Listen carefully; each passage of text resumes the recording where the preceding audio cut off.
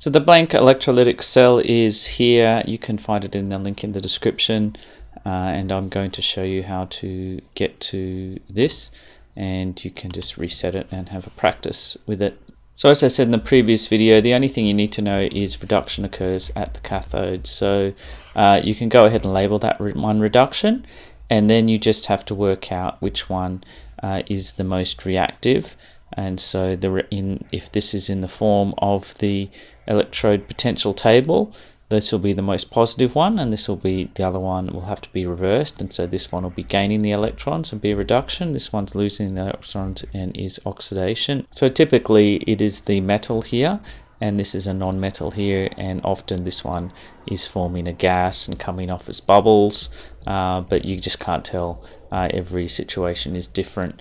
For this particular one, it looks like that one's forming a solid metal. So for electroplating, you could put a spoon there or something, and it could be plating that with gold. And so the cathode is where you put the thing that wants to be electroplated. Now, because this is a force, this is not natural, and you're using a battery to force electrons through.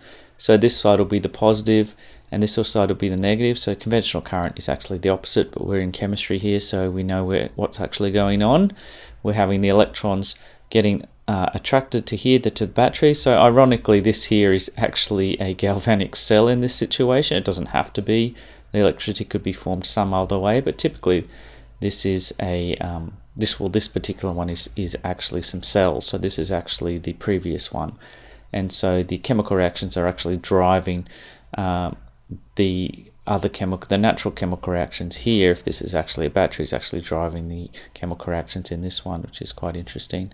So the electrons are attracted here because that's positive, and then they're repelled here, so that's negative. So the electrons are traveling in this direction, and that is forcing this to be negative, and it's taking electrons here, so the anode is positive. So that's how you know which electrode is which and how to label them. And so because this one is taking up the electrons, therefore this reaction occurs, so the electrons go up here, and because the electrons are coming down, they're coming down here and they're joining up with this here.